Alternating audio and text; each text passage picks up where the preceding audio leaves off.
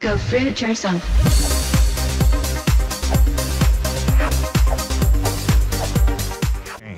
I am 5'9" and I am 622 pounds. I'm fat and I absolutely love it. Shattering all the stereotypes, Gabby is not only proud to be obese, but she is also using her size to make a lucrative living. 2, 1. I think it's saying fat is coming back and it's okay to be fat. That's fat acceptance right there.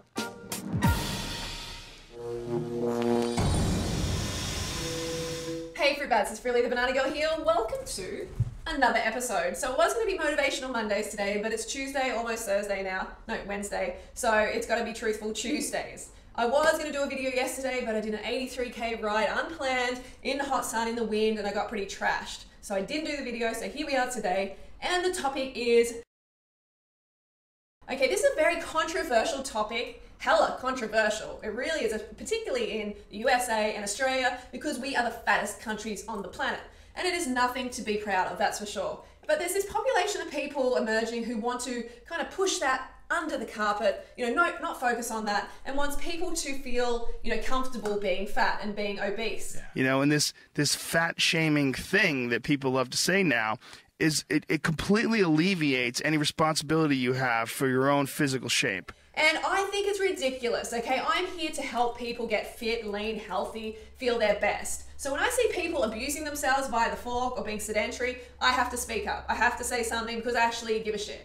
I have the guts to speak up and to tell them, hey, here is a better way. I don't insult them and go, oh, you're a fat ugly pig or something like that. No, I say, look, have you ever thought about trying this? Here's a high carb raw vegan, high carb cooked vegan lifestyle. And you know what? People are appreciative because they don't know. They don't have the message. When we get this message, we have a responsibility to pass it on to people who need it. So if you're coming to this lifestyle, you're coming to this channel and you've just found out about this lifestyle, seriously, excellent. Pat yourself on the back because you have found a lifestyle that is going to help you transform into that person that you should be, to emerge out of the fat suit and to embrace that person that you really dream about being. You have found the channel, watch my videos, the inspiration is here. Okay, because we are in the grips of a terrible epidemic. This obesity epidemic is out of control. Over 800 people every day in the USA die from obesity-related disease. Over 800 people, folks. Oh my goodness me. It looks like a hot tub. This is our largest casket. It's 52 inches wide. It'll hold over 1,000 pounds. So we're talking 70, 80 plus stone. How many of these are called for? In the 1990s, this casket didn't even exist. Right. In 2000, we sold 12, and we're selling about 4 of this type per month. So can I have a look inside it? Sure. Is that all right? Absolutely. Oh, golly, it's heavy. Oh, I mean, it's absolutely mind-boggling. Well, you can actually get 3 people in this casket. This casket will require probably 2 grave plots, maybe 3. It won't fit in a hearse. And I would imagine the person that's going into this side is not very old either. Unfortunately not. The average age for my records is around 45 years old. God, we've had caskets, large caskets, not this size, but caskets for as young as 11 years old. I'm really distressed. Women on average in the USA and Australia are like 5'4", 160 pounds, and like a size 14 American. That is too much weight to carry around on your frame, and it is increasing your risk of all the major diseases. We've known for 15 years that a single meal high in animal fat, sausage and egg McMuffin was used in the original study, can paralyze our arteries, right? Cutting their ability to relax normally in half within hours of eating animal products. The whole lining of our vascular tree gets inflamed and stiffened, right? And just as that inflammation, so here's hours, right? 1, 2, 3, 4, 5, 6. Just as that inflammation, right? Just as that crippling of our arteries starts to finally calm down after 5 or 6 hours, lunchtime. Heart disease, cancer, diabetes, stroke, gout, all the major diseases. It is increasing so many times the more weight you carry on your frame. It's a fact, folks. It's not my opinion. The stats are there if you want to research it.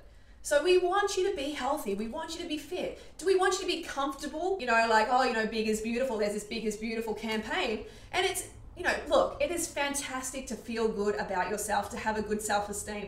I am all for that. But are we lulling people into a false sense of security? When we say, you know, big is beautiful, embrace your body at any size, are we almost saying to people, it's okay, you don't have to change? So when we take that responsibility away from people, then they become even sicker and fatter.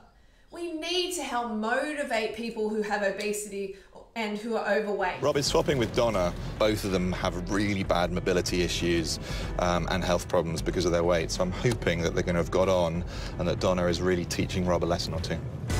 Well, she's beginning by taking Rob for his first taste of supersized American portions at her favourite restaurant. Amazingly, even Rob, who can consume 7,000 calories a day at home, is struggling to clear his massive plate. To be honest, I was shocked how much she ate. Like, I had one starter, she had 2 or maybe 3. I'm really finding it overwhelming. If Rob thought his monster burger was overwhelming, wait till he sees his cream puff. Whoa. It's loads of cream. I like my cream, but this is way too much. That was over the top, giant, massive. Even though I like my cakes, I know now, if I want to lose weight, I need to cut loads of stuff out.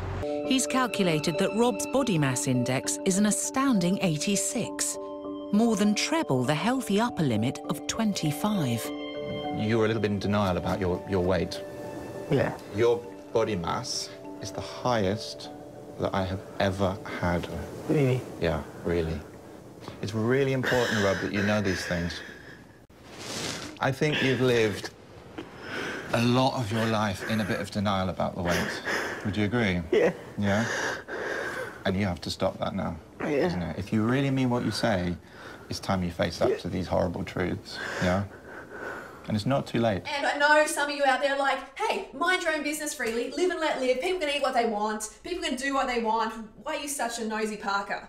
Well, this is why, because I actually care. I want to see these people thrive. I was overweight myself once. I wasn't obese, but I was overweight, and I know how crap it is feeling that way. And you can lie to yourself and say, oh, I'm perfectly healthy, or maybe you think you're perfectly healthy, but have you truly, truly experienced real health, real thriving? Because most people haven't, so they don't have anything to compare that to. All right, so now I have this to compare to. I realized how unhealthy I was being 40 pounds overweight. I realized it was a terrible, terrible place to be. And I can see society normalizing obesity. And then when we see someone who's, 20, 30, 40 pounds overweight, we're like, oh, they're healthy. That's normal. They're healthy, compared to someone who's obese. So what you're eating is affecting everybody around you. The animals that you're eating, the environment around you, it is being affected by what you're eating. The children in your life, the next generation's watching you. You're an example for that next generation. So you have a responsibility to conduct yourself well and to look the part. There's also the issue of the taxpayers' money. $140 billion, with a B, billion dollars, goes towards obesity-related problems every single year. All right, and that has doubled in the last decade. So the problem is not getting better, folks. So what do we need to change? We need to give out some tough love, all right? We don't have to abuse people, but we do have to be honest with them. And people out there who are like, oh, you're fat shaming freely, you're fat shaming because you're focusing on people's weight. No, I'm being honest. I'm being honest. If you cannot get honest with yourself and realize you have a problem and you need to change, then how are you going to help yourself? How are you going to get out of the grips of obesity and out of that overweight place that you're at and step up? Giving people sympathy while they're in that state of being obese or overweight and saying they're there, it's okay. That is basically disabling them. That's saying it's all right to stay there. It's all right to stay unhealthy. It's all right. Don't worry about it. And that is really being gutless, okay? You have to step up. Have empathy for them, sure. You can relate to their situation or you can appreciate they're in a bad place. But if you have sympathy, you are really just not helping them at all. So help them by providing solutions and saying, look, okay, you're feeling bad. Try this. And if they don't try it, then they don't really want to change. And some people, you just have to let them go. You do. But I recommend you speak up at least once with everyone you know that has an issue, who is obese or overweight. You speak up at least once and tell them about a high carb, raw vegan or high carb cooked vegan lifestyle, because these people are dying to know. They're absolutely dying to know. We need to really get a grip. You know, when my grandma was young, there was hardly an overweight person around. Rarely, very, very rarely. So that shows that we are doing something wrong. We are shoving in the wrong food. We are crash dieting. We're doing all these crazy things to our metabolism. So it's time to right your metabolism, folks. It's time to step on this high carb lifestyle. This is what works. You've found the answer. So when you come across someone who needs help, have the guts to speak up and help that person. You may not be received well, but at least they heard that message and they have a chance to change. Because you would be surprised at how many people actually will follow up what you say, even if at the time it doesn't seem like they're listening. They will follow it up. I've had this experience many, many times. Okay, so that's my message today. Don't forget to go fruit or root yourself, and I will see you for What I Eat Wednesdays. Bye. Well, we're on the projections is that we'll have 75% overweight or obese in this country by 2015. And just to put some context around this, the New York Times article that came out saying in the fatosphere, big is in or at least accepted. Could you imagine if that headline had read thin and skinny rather than fat and big? The outcry would have been immediate and thunderous. And the reality is, while anorexia is so serious, we lose about 200 lives a year to anorexia. With obesity, it's 800 lives every day.